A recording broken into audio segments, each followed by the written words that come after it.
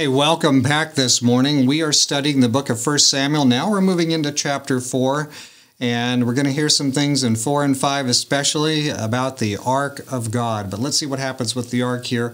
Chapter 4, verses 1 to 4. Now Israel went out to battle against the Philistines and encamped beside Ebenezer, and the Philistines encamped in Aphek. And then the Philistines put themselves in battle array against Israel, and when they joined battle, Israel was defeated by the Philistines, who killed about 4,000 men of the army in the field. And when the people had come into the camp, the elders of Israel said, "Why has the Lord defeated us today before the Philistines? Let us bring the ark of the covenant of the Lord from Shiloh to us, that when it comes among us, it may save us from the hand of our enemies." So the people sent to Shiloh that they might bring from there the ark of the covenant of the Lord of hosts, who dwells between the cherubim. And the two sons of Eli, Hophni and Phinehas, were there with the ark of the covenant of God. So there's some mixed things going on here. They go to battle and they're defeated. God's people are defeated. It's a severe defeat, thousands of dead. And then they ask the right question. Boy, they're going to get one thing really right and one thing really wrong. Why were they defeated? Why did the Lord defeat us? If the Lord isn't in it, if it's just humanity, maybe they would have won. If it was just their power against the might of the Philistines, maybe they would have won. But there was something going on, and they realized there's something wrong here. And it wasn't the Philistines that defeated them. The Lord defeated them. They were wrong. The Lord defeated them.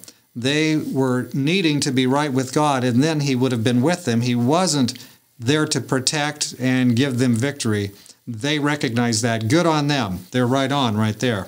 Unfortunately, that's not the whole story here, because now some brilliant person in the crowd speaks up. One of the elders apparently speaks up, and he says, why don't we do this? Next time we go into battle, we'll go back. We're going to fight some more, but next time we'll bring the Ark of the Covenant, and then we'll win for sure. I mean, unless God tells you to bring the ark into battle, I'd say it's presumption. Leave it in a proper, holy place. Do not bring it along like a rabbit's foot into the battle. That's not the way it works. It's not a magic relic. This isn't the way God works. In fact, by bringing the ark into the battle so that they would perhaps think in the future, we just need to bring this magic gear that God has given us into the battle. We'll win every time. They almost guaranteed themselves a defeat. God's not going to bless them when they're acting out presumptuously. So now they bring the ark, they bring it all up there, and guess who comes with the ark? Oh no, not only have they made this unfortunate plan, but there's Hophni and Phinehas, two very steeply immoral priests, and they're going to carry it into battle. So I guess for Hophni and Phinehas, this was a big day. They get to be big men up there for Israel. They're carrying the ark. They're right in the front of everything. Hey, we're the stuff. Well, tomorrow's coming. They're going to fight the Philistines and carry the ark. Well, I'm not sure it's going to work out so smoothly, but let's see what happens next time. Why don't we pray about this for right now?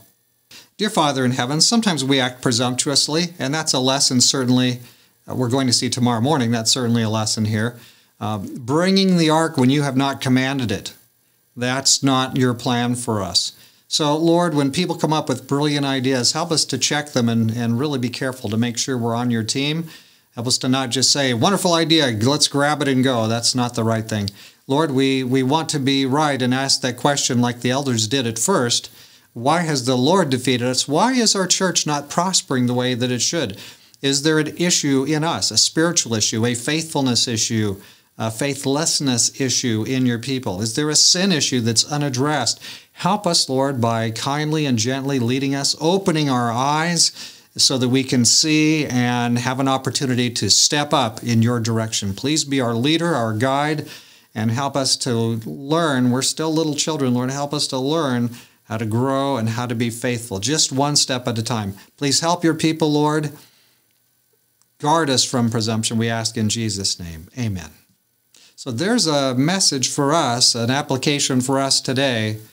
Let's be careful where we're stepping and what we're stepping, because we need to make sure that it matches God's real plan for us in the Word of God. We need to act in true faith, not in presumption. God be with you today.